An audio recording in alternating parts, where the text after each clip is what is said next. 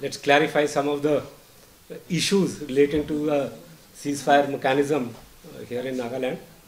Lots of, I would say, misinformed comments, views, and opinions have been published going around about the ceasefire mechanism, even at times by very higher ups.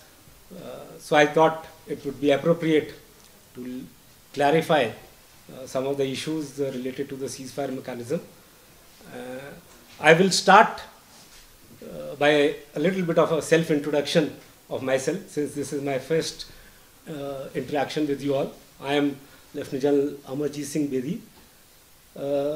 I have been associated with Nagaland in some capacity or the other since 1981, and more intimately or very closely for the last 4 years almost, when I have taken over this appointment in September 2000. I will start by making an opening statement about this the ceasefire mechanism, and thereafter, if there are any questions or any clarifications which you want to seek, you are all welcome to do that. Okay, just for the information of everybody, the Government of India has signed the ceasefire agreement with 5 Naga groups over a period of time, and these groups are NSCN IM in 1997, NSCN Unification in 2012, NSCN R in 2015, NSCN Khango in 2019, and the last one, which was NSCN Nikki in 2021. The ceasefire has been signed basically with the aim to usher in peace on the ground, so that the political discussions to resolve the Naga issue can move ahead in an atmosphere of trust, respect, and peaceful conditions which are prevalent on the ground. The ceasefire, for the information of everybody, has been signed incorporating elaborate ceasefire ground rules. All the Naga groups who have signed the ceasefire agreement with the Government of India have committed to adhere to those ceasefire ground rules. Also, side by side, as the ceasefire mechanism goes on, to facilitate the implementation of the ceasefire, certain instruments in the form of designated camps, some of the ceasefire offices, and even ceasefire identity cards have been provided to these groups purely from the administrative convenience and administrative point of view, so that tasks related to the ceasefire mechanism and smooth follow-up of the ceasefire can go on. All these instruments and all these facilities which have been provided in no way, I repeat, in no way grant immunity to any of the groups to undertake violation of the ceasefire ground rules or carry out any unlawful activities. Ceasefire mechanism for Nagaland has been established by the Government of India, basically to monitor and supervise adherence to the ceasefire ground rules. The ceasefire mechanism consists of representatives of the state government, Nagaland Police, all the security agencies, the Ministry of Home Affairs, and also the ceasefire supervisory boards from all the groups which are in ceasefire with the Government of India. I am the chairman of the ceasefire monitoring group and ceasefire supervisory board, as I said, since almost September 2000 for the last 4 years, and we see that the ceasefire ground rules are followed in letter and spirit by all the groups who have committed to the ceasefire agreement with the Government of India. Regular meetings of the ceasefire monitoring group and ceasefire supervisory board are held to resolve any differing perceptions or points of confrontation on the ceasefire ground rules between the two sides which are there. And also, in addition, our office, that is the ceasefire monitoring office, continuously monitors the adherence to the ceasefire ground rules on day-to-day basis by both the sides, and we endeavor to resolve any conflicting situations as well as any differing perceptions between any of these parties also on a day-to-day basis. The efficacy of this mechanism can be judged by you all in terms of the peace which has prevailed in Nagaland, and for the last couple of years in terms of the resolution of any of the conflicting situation, so that they don't result into any violence and disturbance of the peaceful environment, which is essential for carrying out the political negotiations to resolve the Naga issue. Also, I will now come down to the present imbroglio, which is there with between NSCN Khango and some of the agencies or civil society organizations which has been on for the last couple of days. Though, of course, our office has not received any complaint from any of the parties, but we have definitely suo moto taken cognizance of all these media reports which have been going, and also some of the comments or issues which have been conveyed to us verbally by some of the parties which are there. The issue has been continuously monitored since it came out in the open media from the outset itself. The group, that is NSCN Khango, which is in ceasefire with the Government of India, has been held accountable to all the ceasefire ground rules which they have committed to follow. And in writing, they have conveyed to our office. I have the written submission to all the queries raised by us, that their group runs on purely voluntary contribution, and their statement to apprise one of the affected parties of this complete conflict of the certain provisions of the Yezhabo or the constitution which they follow may have been misconstrued as a life threat or a capital punishment. It is not their intention in any way to violate any of the ceasefire provisions, and in a written submission to our office, they have committed themselves once again to adherence to all the ceasefire ground rules.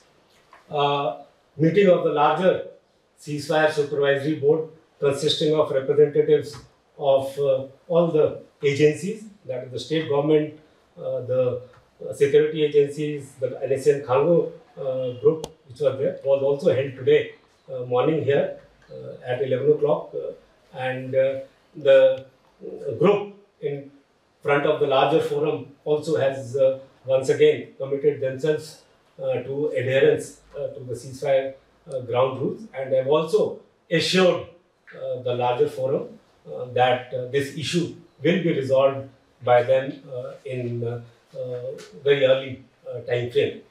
We have urged from our side and that this issue must not linger on, because it is in no way helpful to any of the parties, and they have committed to resolve this issue at the earliest. The issue will be regularly monitored, and we will see that the group continues to adhere to their commitment in the form of all the points of the ceasefire ground rules which they have agreed to. The ceasefire mechanism functions as a collective forum. While I may be the chairman of the ceasefire mechanism, I work as a chairman of a body which consists of members of various agencies out here. And it is a collective forum which strives to see that all contentious or conflicting issues relating to the ceasefire mechanism are resolved in an amicable manner. And the underlying principle always remains with us in this larger forum to also see that peaceful conditions continue to prevail in Nagaland so that the political negotiations do not get disturbed and they can at least go on in an environment of mutual trust and peaceful environment so that solution to the whole problem can be found at the earliest. So that is what I had to say, just to clarify some of the issues which were there. The house is open for you all to ask any questions if you all desire, but I will request you all to restrict yourself to questions relating to the ceasefire mechanism, because there are other larger questions which I may not be mandated to speak on. So I request you all to restrict yourself to speak on issues related to this particular ceasefire mechanism and the ceasefire ground rules. Let me clarify, because that is the misperception which prevails, that ceasefire is only purely meant for the government agencies or other agencies. I will just read out some of the provisions of the ceasefire ground rules which have been signed by or between the Government of India and can I just have a glass of water? Government of India and the respective groups, and also it affects the larger aspect of the Naga society also, and that's why it needs to be. One of the clauses of the ceasefire agreement says the NSCN Khango would refrain from blockade of roads and communications and from any activity which would disturb the functioning of local and state governments and of economic or development activities as well as essential services. Another clause also says the NSCN Khango will refrain from extortions, forcible collections of money and supplies, and intimidation of individuals, including government officials. So these are the provisions of the ceasefire ground rules which are there. And let me assure you, we hold all these groups accountable to their commitment in all these provisions which are contained in the ceasefire ground rules. And in this particular incident also, NSCN Khango has been held accountable to violation of some of the ceasefire ground rules, and that is why they have in writing committed to us and also committed to us that it is not their intention to issue out any threats or anything to anybody which is there. It may have been misconstrued, and they will endeavor to resolve the issue at the earliest in conjunction. Ultimately, I do agree it's a problem which has to be resolved by the people amongst themselves.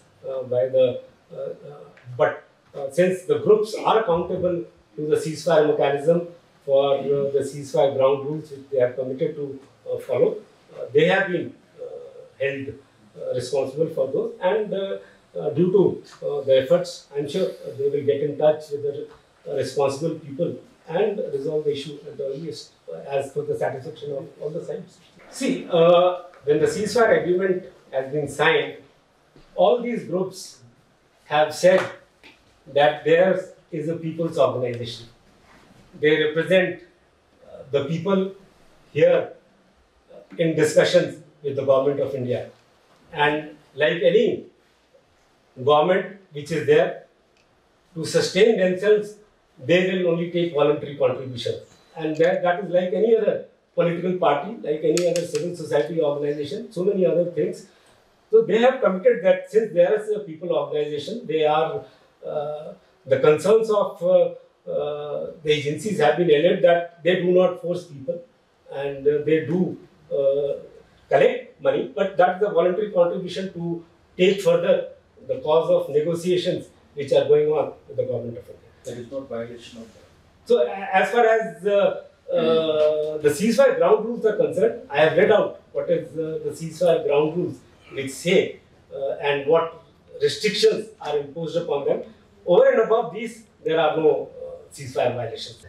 They have told us that inadvertently there is no intention of theirs to violate the ceasefire ground rules because they are wanting to stay win ceasefire with the government of India, and their complete intention is to adhere to the ceasefire ground rules. But however, if there has been inadvertently or by misperception, misunderstanding, if there has been a perception that they have violated the ceasefire ground rules, then they will take corrective measures to see that this misperception is cleared and they will meet the parties concerned and resolve the issue. So you have seen in the news? Yeah, we do have definitely on the record ceasefire mechanism which is there. Of course, started in 1998. I am the 12th chairman of the ceasefire mechanism with people from IAS, people from IPS, and even military officers tenanting this appointment which has been there. We have the ceasefire rules or the ceasefire which is signed between the groups is reviewed every year. There is a proper review which takes place in Delhi because the ceasefire has been signed between the government of India and these groups. I am only a medium to see that this ceasefire is implemented in letter and spirit as per the ground rules which both sides are committed to. So there is a meeting or annual review which takes place on all the issues which are there in Delhi and with representative of all the agencies which are there. And the ceasefire is a dynamic process, and every year a review is taken to see that how this mechanism can be made more effective, or if there are any corrections or any more provisions to be brought out. Definitely the various agencies which are there participating in that review mechanism do take those measures to see that we continue to have this efficient mechanism to see that peace prevails on ground in Nagaland. Thank you. Nagaland TV, Sob Manulaga Awas. Watch us live on Geo TV and on your television sets as well. For Dimapur viewers, we are on channel number 994 in Global Chapter, and Kohima and Mokokchung viewers, switch to channel number 138 on Hornbill Digital. For all news and updates, follow us on Facebook, Instagram, YouTube, and Twitter.